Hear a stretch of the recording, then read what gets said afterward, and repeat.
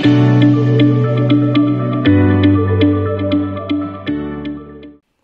want to show you how to set up and use cash flow forecasting in Dynamics 365 Business Central.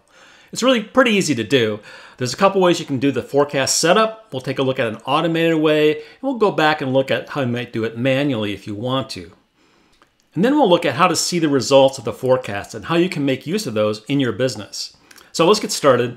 First of all, we're going to create the cash flow setup using assisted setup. So to do that, it's pretty easy. Go to assisted setup here. I've got a number of options. Let's search on cash. This is all you need to do to set this up.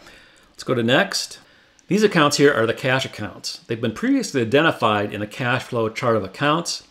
So we'll use that. And we want to update the cash flow daily. And also what we want to do is we want to enable Azure AI. We'll take a look at this. The assisted setup will do it automatically for you. We'll go back and take a look at it. So let's go next. This talks about when you pay taxes. I'm just going to put some numbers in here. Select that. And I'm done with this part of it. Let's go to next. And we're done. Let's finish this up. Let's take a look at the results of the assisted setup for cash flow. You can see it automatically picked this up here. This is the information that we entered during the assisted setup. It also automatically set up Azure AI to assist in the forecasting. Now let's take a look at the Azure AI. We'll open that up. And we'll go into the Microsoft Machine Learning Studio. This has already been set up. This was set up by the assisted setup routine. And this is what it looks like. This is a model in Azure AI. You can change it here. You can get more information if you want to. Most people are just going to accept it. It's already been incorporated into the forecasting scenario in Business Central. So let's go ahead and use it.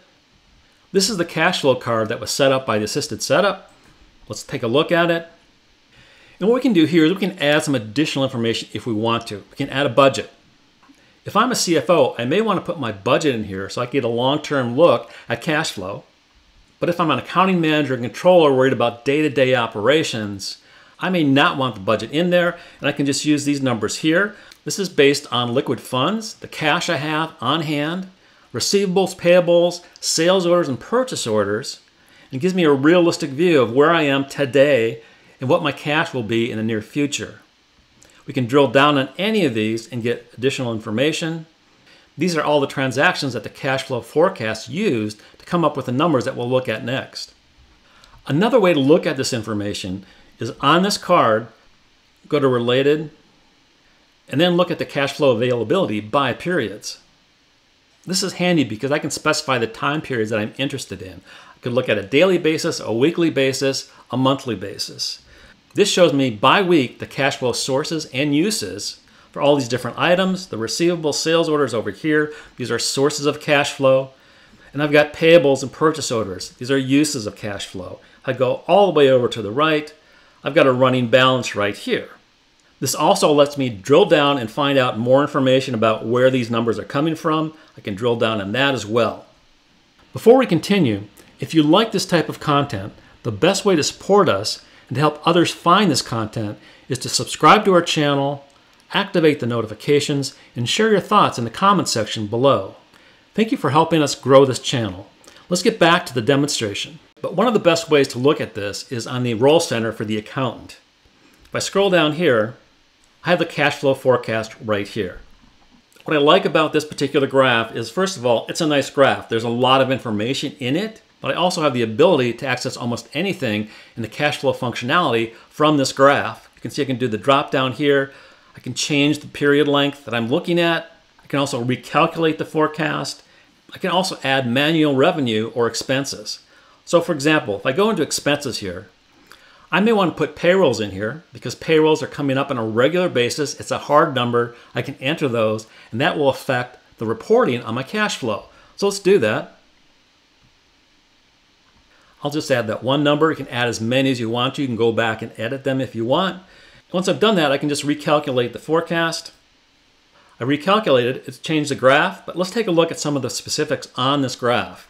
If I go over here, I can see the composition of my cash flow for this period of time. We're looking at 1 month.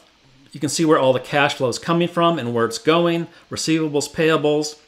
You can also see down here at the bottom, Azure AI is also adding some information. We can drill down to any of these buckets within the graph and get more information. So for example, I'll get a look at my liquid funds here. Let's click on that. It shows me the accounts in which the cash exists today. Let's go back. We can look at the Azure AI here. So the Azure AI is adding some entries in different sections. You can see that payables, purchasing, receivables based on that model that we just looked at. And then on My Accountant's Role Center, I have right next to it another graph on cash flow. That's right over here. These are standard graphs in Business Central.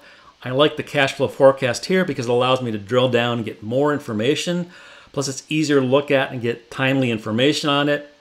If you're not yet using cash flow forecasting in Dynamics 365 Business Central, you should really try it out. It's pretty easy to set up, and I think once you get used to the graphs and the reporting, you'll really like it.